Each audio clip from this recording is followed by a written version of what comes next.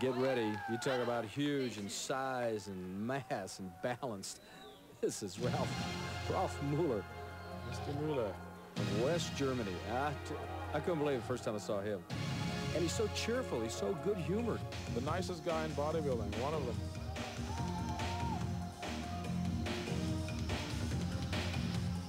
He's been heavier. They list him at 282, but he's been over 3. Oh, yes, out of season, you know. Of course, it'd have to be that to get down to that and maintain this kind of size and be so chiseled as he is. Interesting posing style. Got a clip. In 1983, he was the German champion overall. He was third, 82 in the World Championship. Interesting, he was a swimming teacher. Now he's a full-time bodybuilder.